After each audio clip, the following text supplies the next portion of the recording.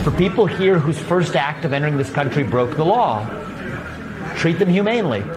Treat them respectfully, but you have to go back and come back through the legal process if you're going to come at all. How do you feel? And then the last piece was $7,000 a month per migrant is what they're spending. Those same dollars can actually be used to support development that helps Americans right here at home. Well, that's Republican presidential candidate Vivek Ramaswamy as he gets a haircut in a barber shop on the south side of Chicago. His message to the people of the inner cities: revamp government economic policies and divert migrant benefits to redirect government resources to the suffering neighborhoods like the South Side and the Windy City and to rural parts of this country where manufacturing jobs has vanished. This as the Republican field for president expected to grow this coming week. South Carolina Senator Tim Scott filed his campaign papers Friday, and Florida Governor Ron DeSantis expected to officially throw his hat into the ring this coming week.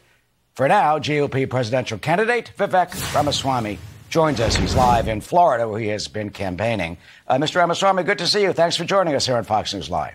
It's good to see you, Eric. How are you? Of course, good. Why were you in the barber chair? Well, look, I wanted to go to the south side of Chicago and show up in places where Republican candidates usually don't go.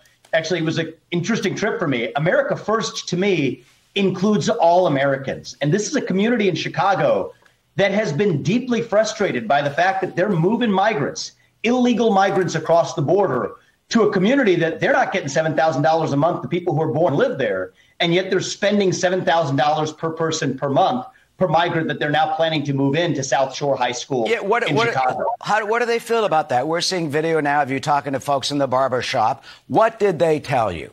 African Americans who have suffered so greatly in this country through economic imbalances, what do they tell you about the migrants that are coming into Chicago? What they said is, look, we will be all for treating people humanely. Many of them are religious, saying that as followers of Christ, we want to treat them humanely, but you have to take care of people in America first.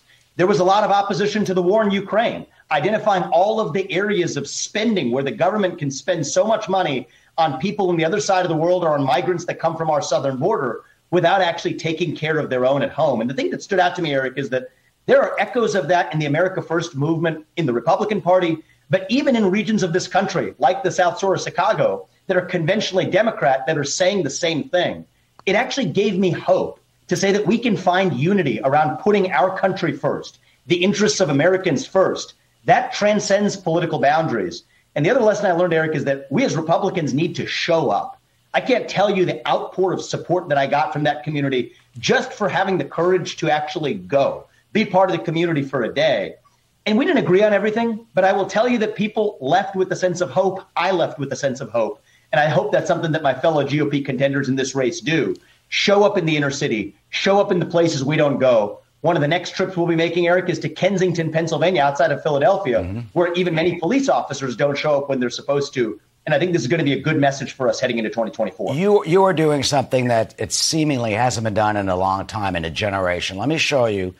1980, President Ronald Reagan shocked New Yorkers and the nation.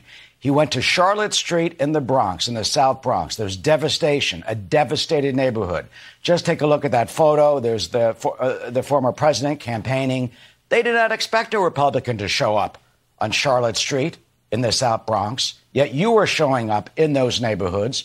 What type of a reaction do you expect in Kensington when they see a Republican? Look, I think that many people that I saw on the South Shore of Chicago, certainly, they weren't thinking along the lines of partisan boundaries. They're thinking along the lines of, look, you have a government that talks a big game, Democrats that talk a big game, yet haven't done very much for those very black communities that they profess to care so much about. So one of the things that I say is we're going to walk the walk. America First means we include all Americans. The rule of law protects all Americans, whether it's the rule of law in the inner city of Chicago or the rule of law on our southern border. And Eric, that's what this campaign for me is all about. Reviving the ideals that unite us as all Americans. We have celebrated, the left in particular, our diversity and our differences so much that we forgot all the ways we are really just the same as Americans. I left inspired by that trip to Chicago. I think we're going to make trips to the inner city in difficult areas across this country, places not only where Republicans don't go, in fact, many Democrats don't show up either, to say that, you know what, we are all in this together. We're going to put all Americans first. The rule of law is part of what unites us as Americans. We're going to rediscover that rather than just celebrating our superficial, skin-deep diversity. That message was really resonant in that community, Eric, and I'm encouraged for the possibility. You brought up Reagan. Let's do what Reagan did in 1980. I think we can deliver a landslide election in 2024 if we actually make this about pro-American principles rather than just superficial Republican versus Democrat talking points. And meanwhile, the field is going to be enlarged this coming week. Governor Ron DeSantis expected to announce. You've been critical of him.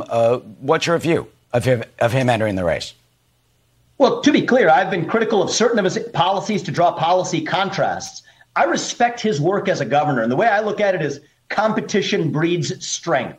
So I will gladly welcome him to the race. I think the debate stage will be better off for having more voices on there. I've drawn some specific policy contrasts. I don't think he should have legislated some of those crony capitalist privileges that Disney enjoys that he later canceled.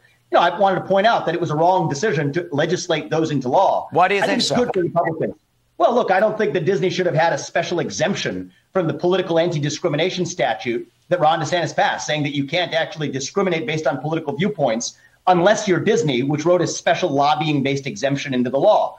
But everyone makes mistakes. I'm not in this race to make personal attacks. I think we as a party need to do better about debating the what and the why. And what do we stand for and why do we stand for it? And I think that's going to make our party stronger. So I think if he's a strong entrant into the race, I think it's going to be good for our party, good for our movement. I still think it's going to take an outsider to actually take and drive the kind of national change we need in this country. I'm the outsider in this race, and that's what I intend to do. I was just going to say that Disney canceled a $1 billion economic plan that they had in Orlando in reaction to the governor's policies. Talking about an outsider, 2016, former President Trump at that time was.